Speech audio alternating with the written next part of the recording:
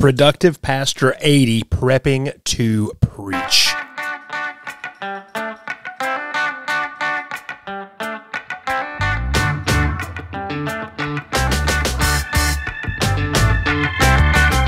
What's going on, friends? Episode 80 of the podcast. I'm a little set back with, 80 episodes down, y'all. This has been a lot of fun this time around, but I hope I'm finding you well. Hope your week is going well. Hope you're getting ready for Thanksgiving because that's coming up next week.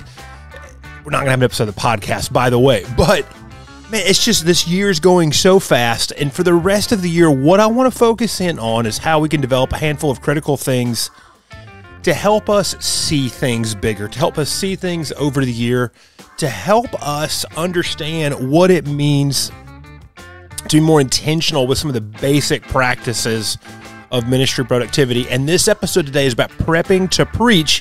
I'm talking about how we create sermon preparation systems. And we're going to get more into that later on. But just before we jump into stuff, let you know about a couple of quick things. One, if you're looking at exploring individual one-on-one coaching before the year is over, I'd love for you just to reach out. There's a link in the show notes to how you can do that. You can schedule a free 30-minute exploratory call, get out some more information about what does it mean for us to work together in a coaching relationship next year. I'll let folks know about this at the end of the year because a lot of times what a lot of folks want to do is kind of split things between their 2023 ministry expenses and their 2024 expenses. This is something we can definitely do, but I love working one-on-one with pastors. I love helping them, but I also learn so much in the conversations I have with them about their own productivity in ministry and just the walls they want to get over. So if that sounds interesting to you, make sure you click that link in the show notes about personal one-on-one coaching. But let's just go straight into our content today, prepping to preach. So let me ask you this question. How do you prepare and work on sermons in a more efficient way? That's the larger conversation I want to have today. But this is what I mean. Over the last few episodes, we've been talking about bits and pieces of this. A couple episodes back, I shared about, the 3 different types of ministry weeks, and folks had a lot of questions about, how does the sermon fit into this? There's been some fun conversation going on over on Twitter or X or whatever you call it right now about that sort of a thing. But how do you handle these sorts of things? And I'll also send out a tweet about this kind of the basic stuff. This is that bare minimum productivity I talked about in that episode. But it's your time for your sermon work. But I also talked about a handful of specific times of deep work. Now, we also talked about task layers a few more episodes back and understanding what does it mean to divide our tasks, to divide our ministry, our to-do list and our strategy, all that sort of things, into these times where we know if we're at our best or where we're okay or where we're not really doing that well and we're doing something, we need to be doing things that don't require too much mental energy or fortitude inside of that. Some of that goes back super early on with content out of the Becoming Productive course, with the draining, dealing, and designing ideas. But, sermon work falls into all of those things. And we have to think strategically about how we're prepping and where we're prepping and when we're prepping. And one of the things that I think is an absolute constant in ministry, especially if you're a solo pastor, is the sermon. The sermon has to get done. And most of us, we want our sermons to be good.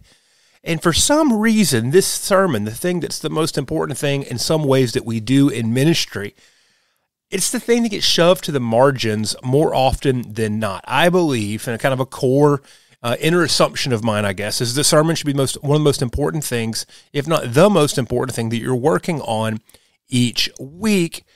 But for some reason, we always put it off. And I'll be honest with you, I've got about half of my coaching relationships are people processing through that idea of how to make the margin for their sermon preparation for them and what that looks like.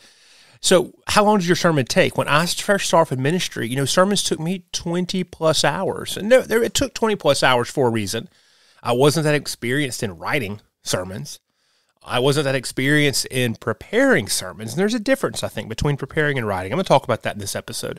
But I was also I was still experimenting and wanting to know how I did all of those things and how I do them in a big way. But the biggest thing was probably this. I wasn't that experienced with communication design. And that's one of the biggest priorities I really have in my own preaching is understanding how am I communicating all of this. It's not just information regurgitation or that sort of a thing. So I'm always thinking about communication design. And especially as my ministry context has changed and shifted so much over the last 15 years or so since I've been preaching fairly regularly, if not weekly, communication design always changes. That's the thing I spend a lot of my own focus on. So in this episode, what I want to talk about is how we can be as efficient as possible with our sermon preparation, and not just to save time, but also for us to be as responsive as possible. So when we have those different weeks, as I called them a couple episodes back, our sermon preparation time doesn't fail miserably. We're still able to do this with a level of health and with a level of competency, and with just to still preach good sermons, even if we don't have as much time to do that. So. And the way I do this, the how behind this, I really feel like we have to build up a rhythm where we know how to preach. Like we know how to do the things that we need to do. And the time will get easier because we will learn things. We'll learn things about ourselves. We'll learn things about our preparation process. We will learn things about the resources and tools we have access to. We're going to learn how to streamline it, not to waste energy necessarily. You know, sometimes for me, this means I've got certain commentaries or resources I always lead with first. And that changes from book to book or from sermon idea to sermon idea. But that I know there's certain things I'm going to go to first, and there's other things I'm not going to go to unless I'm either stuck or I have an inordinate amount of time on my hands. But it also means learning the other things that help us out. And that's kind of something I want to share today. And so I call this prepping to preach. And where this comes from is when I was in college, I got a job at a closed circuit television station on the campus of Louisiana Tech University. And we would make like silly little videos and do the news. Like half of what we did was just a rip off of whatever MTV was doing at that time and just making it for our college campus. But I got assigned to be the person to shoot not advertising videos, but like after home football games, they want to have a little 3-minute video set to music or whatever. And I got tasked with that. That was actually the first thing they had new videographers going out and doing. And we learned in that place to do what was called shoot to edit. And rather than going out and doing something and having several hours of footage available to you in order to make a 2-minute video, we learned to do a little bit of scripting. And this is not, people weren't even talking in these videos. This is literally just like a sequence of cool shots. Let's be honest. We learned to do some scripting. We learned to figure out what shots we wanted. We learned how long those shots needed to be. And we also learned that there's always an extra bit of footage that works well no matter what. Sometimes that meant like getting shots of other football games that we know, hey, no matter what, I can slide this in there. It's going to look good. And so rather than having a couple of hours of footage to get our 2 or 3 minute clip, we had 10 to 12 minutes of footage in order to get our 2-minute clip. We were shooting to edit. We were shooting with the edit in mind. And prepping to preach is the exact same thing. Our preparation process is not this complete, exhaustive investigation into a text like we're writing. I think I had to write like a 25-page exegesis paper on 10 verses in the book of Joshua in seminary. Like we're not going that deep. You're not writing a commentary here. You're not teaching an hour-long lecture on the passage. You're preaching a sermon. And depending on your tradition and your church and all the other things, you might be talking for 15 minutes. You might be talking for 45 minutes. But it's a sermon. Like that's the purpose of it. It's supposed to be a sermon.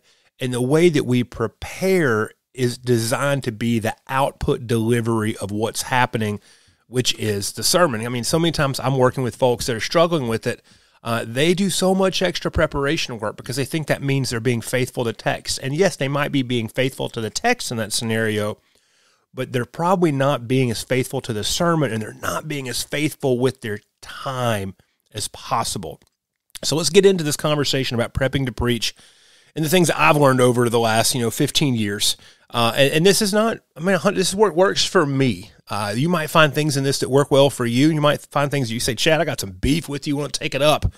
Well, either one of those is cool with me. So, all right. The number one thing is this.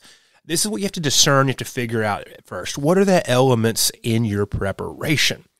I worked with a pastor when I was under my first appointment as a Methodist pastor. So my first full-time as a pastor job, for those of you outside of Methodist world. And I was preaching weekly in our contemporary service, and our senior pastor was preaching weekly in our traditional service. And this is what his sermon preparation rhythm looked like. He would come to the office on Monday morning and would write the first sentence of his introduction for this next Sunday's sermon. And he was done with his sermon when he wrote out the last sentence of his closing prayer of his sermon. Like, homeboy went completely, linearly, in a linear fashion, can't even say that word, in a linear fashion, and straight to final manuscript. That's how he wrote sermons. And I remember thinking, this is a little bit odd, and it seems to be a little bit difficult. So I don't suggest that strategy, but if I'm going to be honest with you, if you ask a random person, how do you write a sermon? They might think that's how it happens. But do this. Think over the course of a couple of weeks, what do you normally do? What is the first thing you do? What is the second thing you do? What is the third thing you do? Henceforth, like that. Do you have specific phases of your preparation or stages? I talk to some people, and they'll do like their intro from a big to a medium to a little view, and then they'll do one section at the big level, the medium level, and then the little level. Like kind of they slowly get more and more detailed as it goes out. All that sort of thing. Do you have specific phases or stages? And this is what I do. Now, I think this is what works for me. And when I'm working with folks that have like all sorts of problems with their sermon systems, this is what I kind of suggest, for at least just to start off with.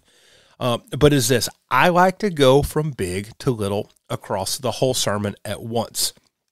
And so I know that I've got my phase one is I am reading the passage typically 10 to 15 times. I'm asking a bunch of questions. I might taking some observations. I'm taking a really big view in a very casual way. That might be the best way to put it. I'm going to be, if I had to attach a word to this part of the process, I'm just going to be curious for as long as I feel like is necessary. And then what I go into is kind of the research phase. And what that means is all those questions I might have asked, I'm going to go try to answer those questions. I usually do that first with word studies or thematic studies. Like I go into the IVP dictionary of like Jesus and the Gospels, the IVP dictionary of biblical imagery, those sorts of things, or the Anchor Bible dictionary. Like I'm going to go and I'm going to research these ideas or these words that I think matter. And then after that, that's when I go into commentary reading, or if I'm part of a series where I've done some extra deep level work into, I'm going to go through, because I've typically read those books by then, and I've left notes inside of there. I've got highlights in Readwise, that sort of a thing. I'm not going to that stuff just yet unless I've already identified it being kind of key and crucial to it. That's when I'm going to commentaries. And like I said, I mean, I've got a lot of commentaries, y'all. But I've learned which, for the most part, there's still a handful of parts of the Bible and certain books. I've not figured this out yet, but I know what my go-to number one commentary for most things is going to be. And I'm typically going to try to read 3 commentaries on it, but I'm also not reading it necessarily from like section to section. Remember, I'm coming in here to answer questions and to figure things out. I do realize that sometimes as part of that commentary reading, I will see new things that I've not thought about before, but by the time I get to the commentaries, I've got a trajectory and a pathway that I'm already working on. Remember, preach. I'm prepping to preach.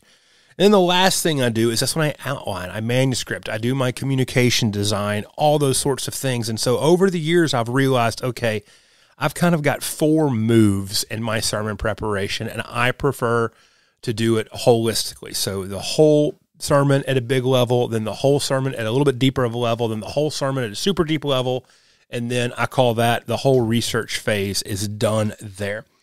So the second step is, once you've defined these elements, is figuring out how can I divide these elements.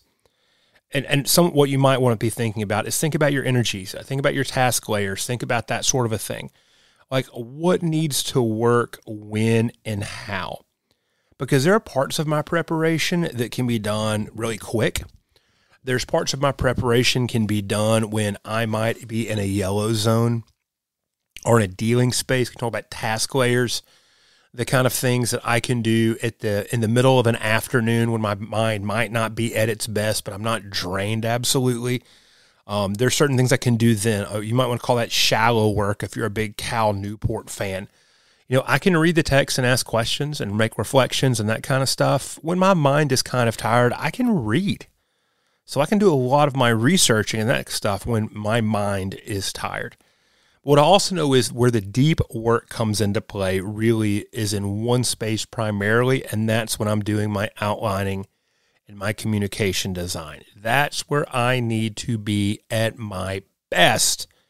And for me, I can take care of that. I need one of those blocks a week. Like, I like to have 2 deep work blocks a week, and one of those needs to be devoted to the sermon, because I have learned through this strategy, there's really only one time where I need a few hours of absolutely focused, undivided attention to my sermon. So think about this. How can you divide these elements? You think through the elements you've identified in level 1, and then think about where does your energy level and stuff need to be.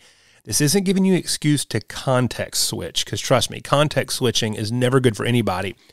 But what it does let you do is realize these are when I can put time throughout my week as part of this. Now, I've worked with folks before that will say, I'm going to do all of my message preparation on Tuesday. And they literally start on Tuesday morning and they start their sermon from scratch. And then when they're done on Tuesdays, the sermon manuscript is written and done. I applaud you for multiple reasons, but I can't do that. I don't work that way. And if you're one of those folks, that's totally cool. I think that's awesome. But I can't, and I know a lot of folks that listen, they struggle to find 7 to 8 hours of uninterrupted time. I'm thinking about the pastor that is going to have to be kind of all over the place through the week, or might be the bivocational person like me that spends 2 days a week on the road and can't get to this necessarily. But like I said, I'm not advocating context switching, but what I am advocating is you being aware of the time in the day and the energy and where your brain is at, and thinking through how you can stack your sermon preparation as part of that process. And so this is how my days currently line up in what I would call a normal week, which I explained a couple weeks back, pretty much means I'm not traveling. So I'm here at the office, at the house every single day. So Mondays and Tuesdays, those are days where I don't necessarily need deep work for sermons. I just try to give myself a couple of hours a block each day. Now, Monday sometimes it just means like an hour. And what I do on that Monday is I'm going to just read through the text a bunch. And that's when I'm going to make my questions. I'm going to make a list maybe of words to go do deeper word study for, just bigger things, have it play. And I'm going to fill out my sermon worksheet then. I'll talk about that a little bit more in the episode, but I'm going to fill out my sermon worksheet then. And then if I'm done and my mind is still good and I still have time to dedicate, I'll go ahead to the next week and do the same thing, because that's what I've learned. There's certain things I can do far and ahead in advance, and reading the text, asking a bunch of questions, making a list of words to do word study about, and filling out my sermon worksheet are things that I can absolutely do and have sitting for 3, 4 weeks, sometimes 6 weeks, and come back to it and pick up. And I'm 90% there. I can jumpstart that again. Now, on Tuesdays, I'll try to give Tuesdays a couple of hours of work, and it's focused work. Like I said, it's not context switching, but give it a couple of hours. And so sometimes I'll do that in the afternoon. If I don't have coaching calls in the afternoon, I'll do it in the afternoon so I can take advantage of that Tuesday morning time, which is absolutely my green zone, my developing time. Like, my brain is at its best then. And so I'll try to give myself a deep work block on Tuesday, but I won't give it to sermon preparation, because I can do this. Because all I do on Tuesday is I answer my questions. I go into Accordance Bible, I do my word study, I answer the questions, and then I will go into commentaries after that. And if it's a quick week, if I'm really, really hampered on time, I'm going to go into a couple of commentaries to answer questions. That's it. I'm not going to be just reading, from page 217 to 222, because that's the 5 pages that are on the text I'm preaching. I go in hot, answer the questions. If I'm on a week where I've got a lot of discretionary time and I've got time that day, I might read a little bit further just to see, what else might stick out. But that's what Tuesdays are for. I try to get all my research done, that sort of thing. So what that means is when I kind of wrap up sermon preparation time on Tuesday, that means I have, the only thing I have left to do is my, outlining and communication design, actually writing the message. And that's where I give to deep work. I give myself a solid 2.5, 3 hours on Wednesday. I defend that time like crazy, because that is when I need to just sitting there and be at my best. I need to have access to my whiteboard. I need to make sure my notes are all there. And I'm going to go back and forth a bunch and do a bunch of things, because that's when I'm designing my sermon at that point in time. I'm designing to preach this thing from the stuff that I've just communicated. And then Thursday, sometimes Thursday mornings can be a struggle because it's the end of the work week for me. It's been busy. I'm going to write my manuscript then. But at that point in time, I've probably outlined this thing several times, more than that in a little bit. But this is going to be easy because all I'm doing is, hey, Chad, write this down. And what I've learned is I can typically write my manuscript in a 25-minute Pomodoro rhythm. And so I'll get to it pretty early on Thursday morning because that's when my brain will be absolutely at its best. Because by Thursday afternoon, my brain is trash at that end of the week. And so that's why I do Monday, Tuesday, Wednesday, Thursday. And then I run through my message on Saturday. There have been different times in my life where I would run through it 3 or 4 or 5 times on Saturday, but I'm in a time of my life where I don't feel the need to do that. But that's what matters to me. And like I said, I need one solid block of deep work time. Now, in a week where everything is crazy, I'm going to talk about that some. I've learned some strategies to be able to deal with this. So like the biggest one is try to work ahead a little bit. Never sit down to an absolute blank page before you go into it. But really the biggest next movement is this, and especially in prepping to preach, always be outlining. That's my thing. I'm always outlining. If you've seen the way I mark up my Bible with my color code and that sort of a thing, that actually came from me annotating my sermon preparation notes back when I did that entirely on paper. And it's carried over into GoodNotes with me, even though I've been in GoodNotes for years now. I got 2 colors that get marked up in my handwritten notes constantly, and it's orange and yellow. Orange means to include this in the sermon. Yellow means these are my thoughts. So sometimes if I'm reading somebody else's thing, or I'm reading a commentary or reading an article, that sort of thing, and I'm taking notes on that, I will come up with some things and places that matter a lot that are outside of the scope of what I read. And so I'll still do those, but then I'll mark those in yellow just so I know. And this is the thing. I've got this simple grid because, your preaching outline, like your typical method of preaching, the way that you design your communication, for me, it's always in 4 movements. And for the longest time, what I used to do was when I was just preaching from a handwritten bullet point notes, I would just draw lines on the paper, sheet down an 8.5 by 11 paper, and just have 4 columns. Now I'm doing manuscript thing, and it's 3 pages. Like I know 3 pages of manuscript notes is exactly what I need to go into my current church. But I've just got this grid. I make a 4-part grid on a piece of paper. Is what I used to do handwritten. Now I have a digital template that I use in GoodNotes for this that just shows the 4 movements of the sermon like I like to. And so I'm just always outlining. Like I literally start outlining typically on Monday. And because I have this template in GoodNotes, I can drag it in. I will sometimes have 5 to 6 to 7 iterations of an outline of my sermon before I get to my final outline. And the great thing about that is I told you I mark things that to include in orange. I know I've got grid 1, grid 2, grid 3, and grid 4. So I'll mark something in orange and I'll write the number on there. Hey, this belongs in grid 3. And the more clarity I get, then you'll start to see things turn into 3A, 3B, 3C, that sort of a thing. And so as I'm reading, I'm thinking through the outline in my head. I'm writing things down. And then I'm going off and just kind of slowly building off these outlines. I'm always thinking towards how am I going to teach this? How am I going to include this? I'm thinking about that outline.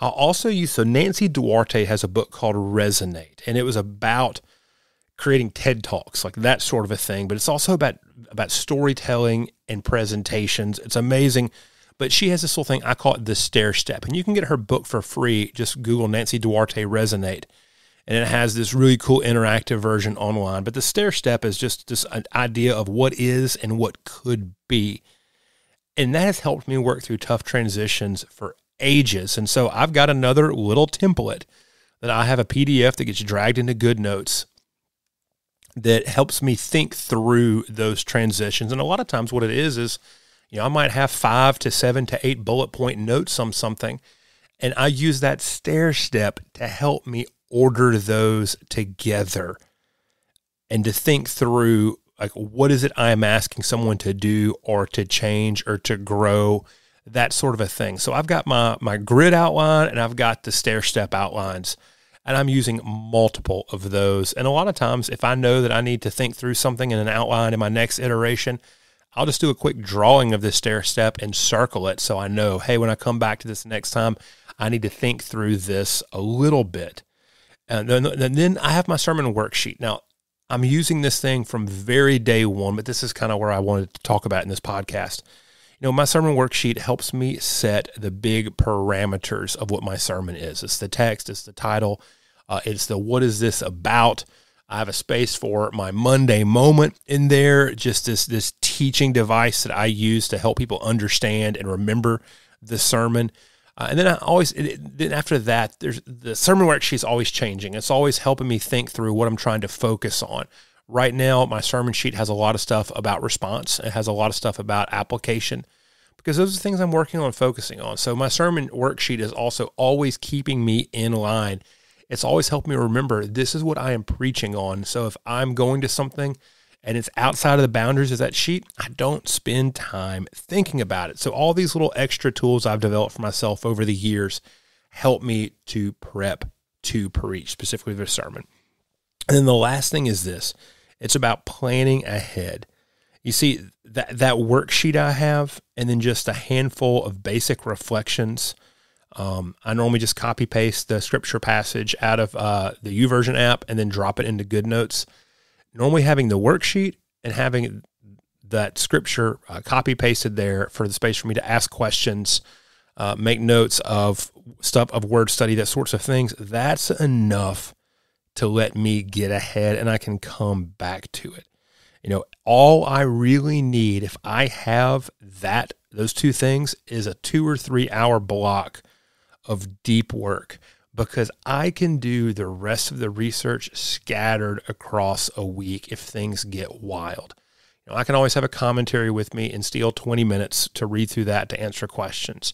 I have both my a copy of Accordance and a copy of Logos on my iPad, so I can always steal 15, 20, 30 minutes there for preparation.